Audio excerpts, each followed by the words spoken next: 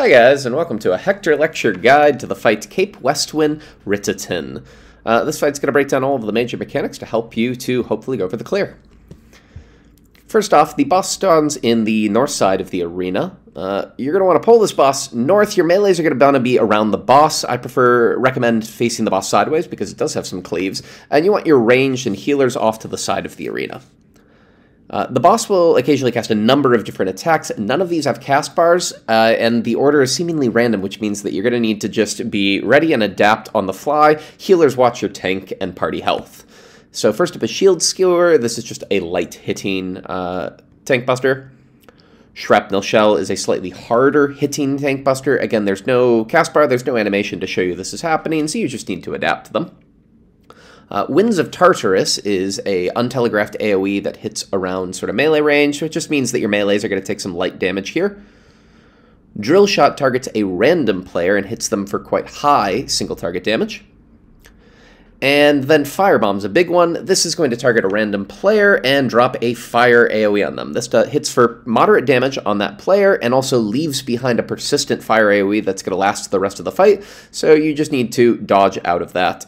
This is why we have healers in range to the side, with the hope of trying to keep as many of these out of the main path as possible. You're going to get a lot of these over the course of the fight, but no matter where they hit, you just adjust out of them and try to stay to the sides. Gates of Tartarus is a very hard-hitting tank buster. Again, it's hard to see when these are coming, and this one has a cleave to it, so make sure nobody is standing on the main tank. Just to show you that again, it hits sort of in a line, but a not very long-reaching line. When you get the boss below 60%, ad phase is going to happen, and 2 ads are going to spawn in the south of the arena. I recommend immediately marking one of these with a 1 waymark so you know that's the one the party should focus. You can group these up to AoE, but trying to get these down will really help to keep your tanks alive. So immediately go down south, have your off-tank grab aggro on both of these, and have all of your DPS focus on them one at a time. These ads actually have a lot of different attacks that they use, all coming from the Paladin pool of moves. So they've got Fast Blade, which is just a slightly harder hitting attack, like a mini tank buster, but barely. Shield Bash will actually stun the player that they target this with. Rampart gives them a defense up buff, while Fight or Flight gives them an offense up buff. Also be aware that from time to time they will try to cast Solaris. This can be interrupted by stunning. You cannot interrupt it with your usual interrupt skills, but if you stun them, you prevent them from giving them an attack speed up buff.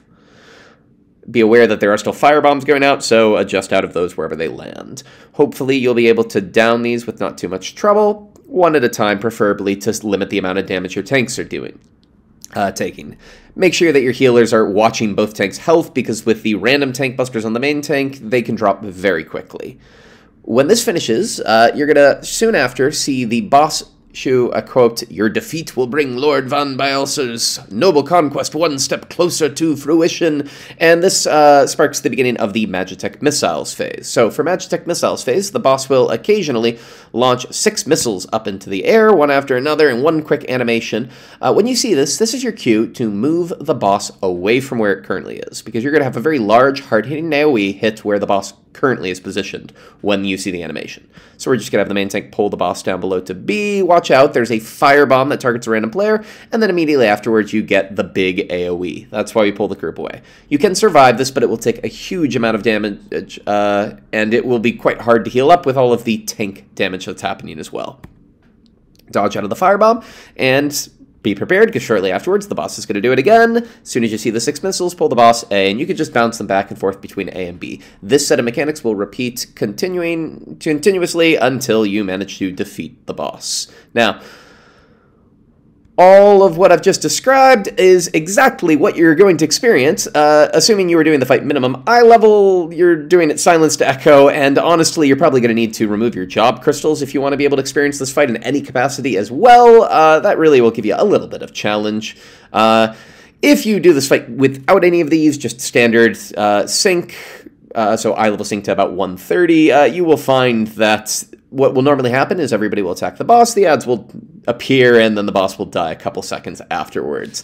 So, if you want to go and experience this fight the way that it could be, I hope this guide's you find this guide useful, and you can use this to go and try to get the clear on this before this fight's removed from the game. So enjoy, everyone. Thanks for watching.